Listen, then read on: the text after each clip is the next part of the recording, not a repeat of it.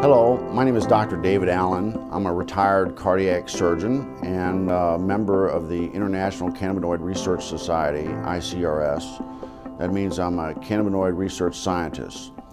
And I'm here to tell you about the discovery of the endocannabinoid system, the ECS, and the significance and how it will change medicine.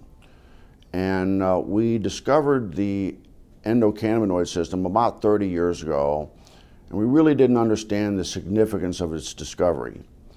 And so we found out that this is a chemical communication that your body has.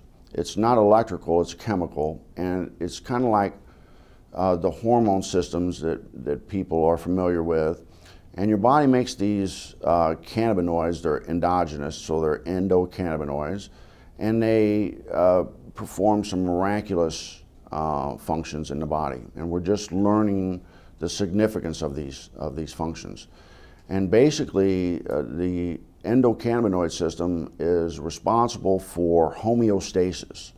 Most people don't understand what that really means, but it's the body's ability to maintain itself and function in the proper environment. And so it's critically important that that doctors in the future understand this control mechanism. And we're finding out that that manipulation of this endocannabinoid system will control diabetes. It controls cancer. It controls whether you can survive a heart attack or stroke. And so this is critically important for doctors to understand this new science. And the discovery of the endocannabinoid system is the single most important medical scientific discovery ever, and will save more lives than the discovery and application of sterile surgical technique. And I'm a heart surgeon saying that. So more people will be saved by manipulation of the endocannabinoid system than are currently saved by surgery. But recent research has been looking at cannabis and the different cannabinoids. There's over 80 plus cannabinoids discovered in the cannabis plant. The second most dominant one besides THC is cannabidiol, or CBD. Okay. And the research now is over 1,200 peer-reviewed journals on CBD. It's probably the most exciting and researched ingredient or substance right now around the world. Mm-hmm.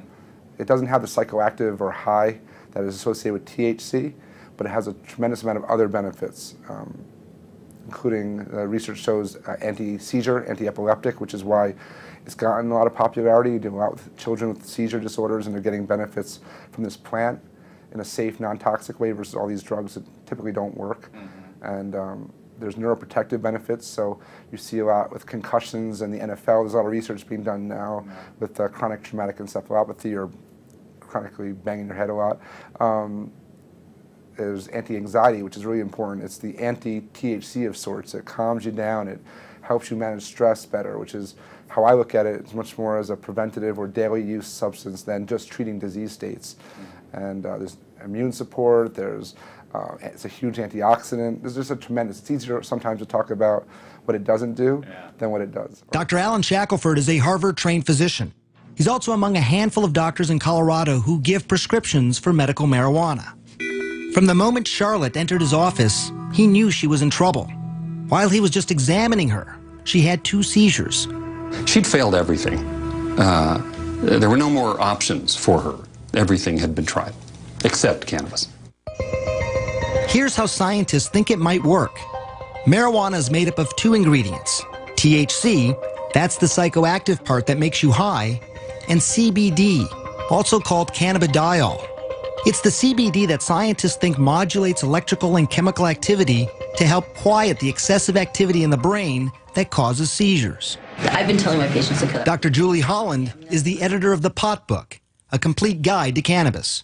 For a long time, the work on cannabis and epilepsy was sort of inconclusive. Maybe it works, maybe it doesn't. They couldn't quite figure it out. And it's only when they really started separating THC from CBD that they saw, definitively, yes, CBD seems to really stop seizures. So in the 1930s, they made tinctures. What were they making the tinctures for, and why were they doing these tinctures? Well, I mean, the medicinal uses of hemp are just numerous. The hemp helps, well, we can talk about the cancer effects of hemp, but it helps with inflammation. It's very anti-inflammatory. It helps with seizures. It's very effective with PTSD for the vets that are coming back that have post-traumatic traumatic stress disorder. Very effective at treating that. It's an anti-inflammatory. But then the uses of hemp for cancer, what I've studied, because of my book, Cancer Step Outside the Box, and the number of cancers, there's about a dozen different cancers that have been studied in depth with medicinal marijuana, with hemp. And so the studies, from brain cancer to prostate cancer to pancreatic cancer, uterine cancer, cervical cancer, prostate cancer, it's amazing. Okay, so what is in hemp that it's this THC, correct? Well, there's chemicals that are called cannabinoids. Right. THC is short for delta-9 tetrahydrocannabinol. I'm glad you said it because I couldn't. That's the only time I'll get it right. I'm glad I got it right.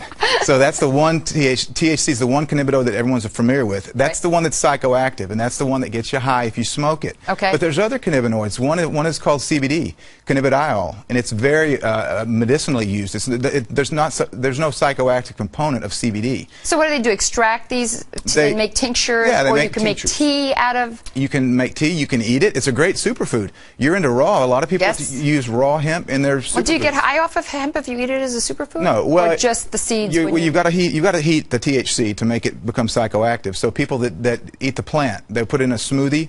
You know, there's super green smoothies. Right. You're not going to get high off of that because you didn't superheat it. But is it then, if you put it in a smoothie like that, is it good prevention to cancer? It is. It's very well. It's got a perfect ratio of omega-3 to 6 fatty acids. It's got more GLA, gamma-linolenic acid, than any other plant. So it's got some really great fats. You're well aware of the importance of good fats in your diet. Yeah. So hemp it's a perfect superfood to eat. But it's also medicinal. I just never understood why hemp had gotten such a bad rap, and now I understand that it was really politically motivated by somebody who owned basically trees and didn't want to be in competition with the hemp to make paper. And yet, throughout the years after that, so many people suffered because of that. Yeah. So I guess it's actually a good thing that people are coming around a little bit. It is. I'm really encouraged about the different legislation in different states that are trying to legalize medicinal hemp because of the fact that it is so good. It's not just a superfood. It's not just great for industrial uses, as we've mentioned, but it's a really good medicine. Thank you so much for coming on, Ty. I really appreciate you being here. Thank you, Carol.